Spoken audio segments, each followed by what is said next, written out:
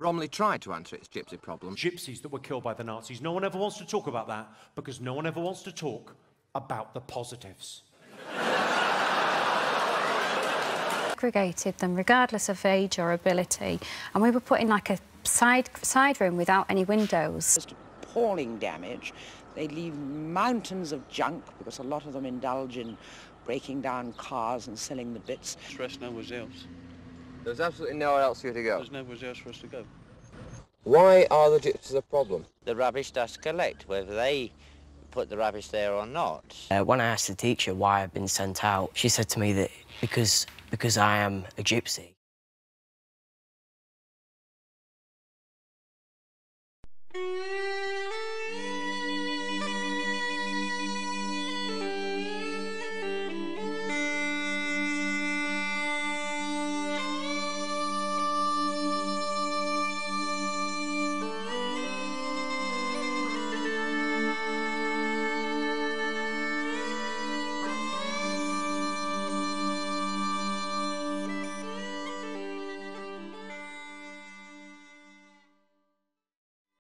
What was the first time that you, on your own, faced discrimination for being a gypsy? When I was a little girl out the front, I lived in a house and people found out we was gypsies and their kids weren't allowed to play with us. So it's from an early age. Over like 20, 30, 40 years from when you were a young girl and your mum was quite young, what's the difference that you've noticed in like our community that's different than 30, 40 years ago? Girls have got more freedom.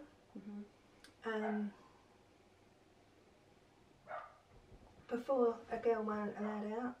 She had to stay home, wash, cook, clean, never went to school. After the infants and juniors, a lot of them only went to infants and juniors.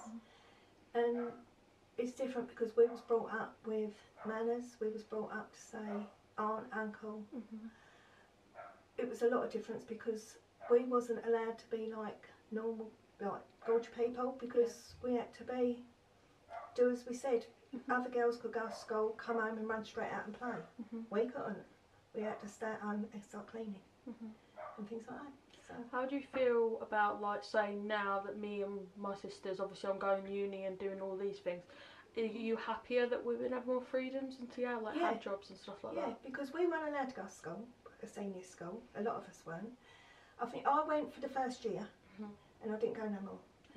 And I think people that's going to uni, like travellers that are going to uni and all that, I think brilliant, because personally I only know 2 people that's done that. And that's my niece and my granddaughter. So I'm proud of them. Why do you think it's important, like, say, like I'm making documentaries and like there's a traveller movement that we're doing all like the protests, do you remember the Jimmy Carr thing? Why do you think it's important to do these kinds of things for like gypsies? Because at the end of the day we're all human. We're all born and we're all going to die. We're no different than anyone else. One starry night, as I lay sleeping, one starry night. So tell me about the men's role in the gypsy community from when you were young, and any stories you got about that? The men, as of, you're classed as a man before you're a man. So from when you're sort of 7, 8, you'll be going out to work with your dad, whether it be tarmacking, paving, tree surgery. Whatever your dad does is what you follow on and do. They train you, they show you how to do it, and you're expected to actually do that. So at 7, 8 years old, you're expected to be up the tree, cutting the tree, limbing the tree, logging the tree, chipping the tree, loading on and off. Personally, I like it because it shows, as a child going into a man, it shows you the right ways, shows you what is expected of you. Yeah, I think it's right. I think it's right. Okay. Obviously, you raised us girls differently than a normal traveller girl. How would you describe the differences between me, for example, and your average traveller girl, and how you raised me differently? I raised you differently because of the prejudice I had as a child.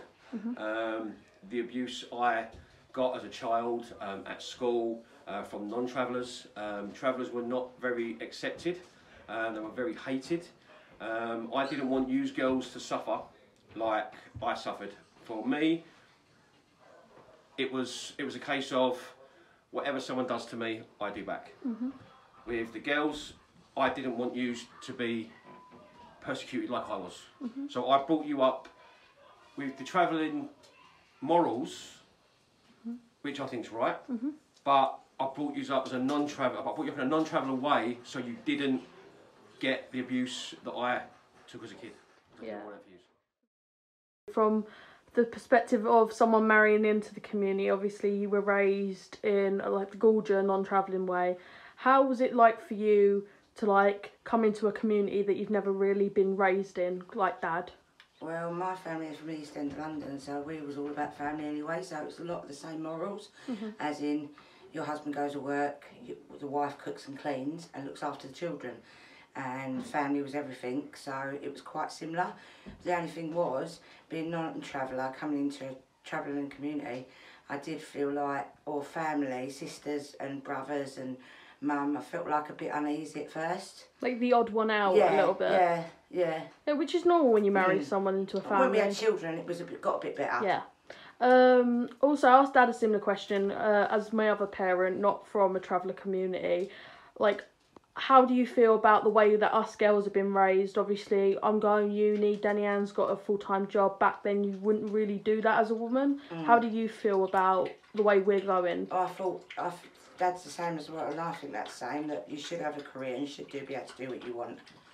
Just because other travelling girls have done that, you know, but then your sister, younger sister, Danny Ann, wants to do that, be a wife and have kids and be a travelling wife. But I'm proud of my other kids that want to have a career like you and Ellie. So I'm all for that. So you're happy? Yeah. Okay, thank you, Mum. I dreamed I heard wagon wheels a-creaking when I awoke, my own love had fled. Let's start with some stigmas that you've faced as a traveller girl that you want to set straight for people. It'd probably be the fact that we don't all look the same. Like nowadays, there isn't just one kind of gypsy. There's loads of us, and we all come in different ways. We're not all dressed the same. Not all of us live in a trailer anymore. Some of us work. Some of us want careers. We're not all housewives. Not everyone wants children anymore. We're kind of, what's that word? Like evolving. Yeah. We're evolving into like a modern day woman, but still keeping our roots. Yeah. So you're saying that it's a lot less sexist than most people imagine it to be. Yeah.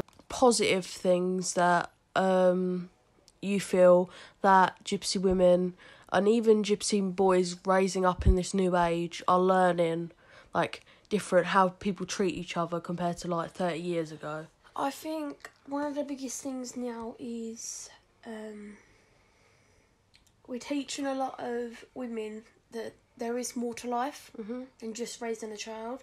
But I also think it's good that obviously the way we raise our children are very different to the way that a culture would raise their children. By the way that we teach them how to learn a trade, or whether they rear horses or breed or whatever, that they have something to always fall back on. As if you're just in school, you put all your hopes up into going to good grades and a college and a good work, and when that doesn't work, they don't know what to do, they lose their identity. As when you're a traveller and you've got a fallback option, or whether you didn't even go to school, you've always got a trade you have.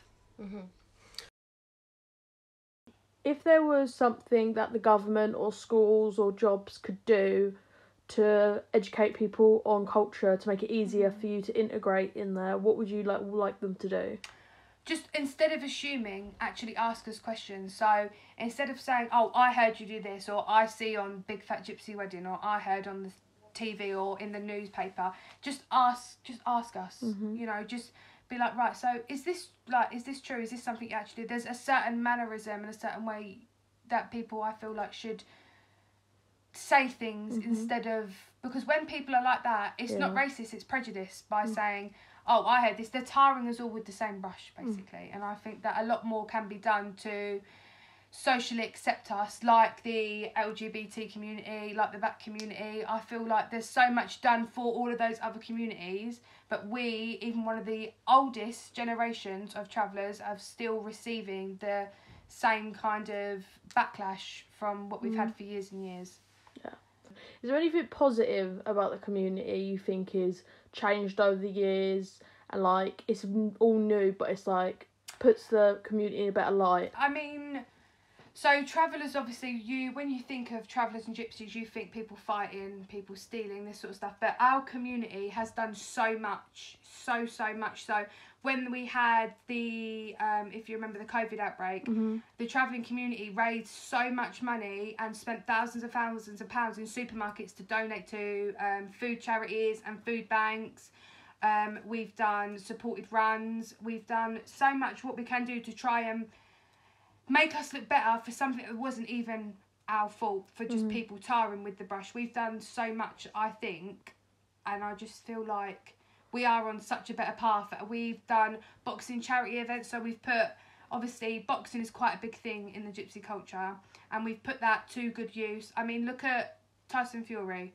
He's probably one of the best role models in the gypsy community to show that we're not all the same, and that we do have a brain, and that we can be clever, and that we can make something of ourselves, and that we're not all the same. Yeah. So I feel like that is a big positive, and I am proud to be what I am.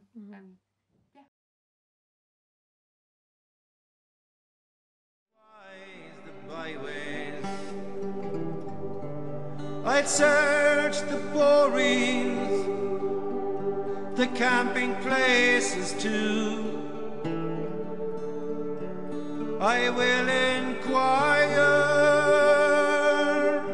all of our people. Have they tighter tidings or signs?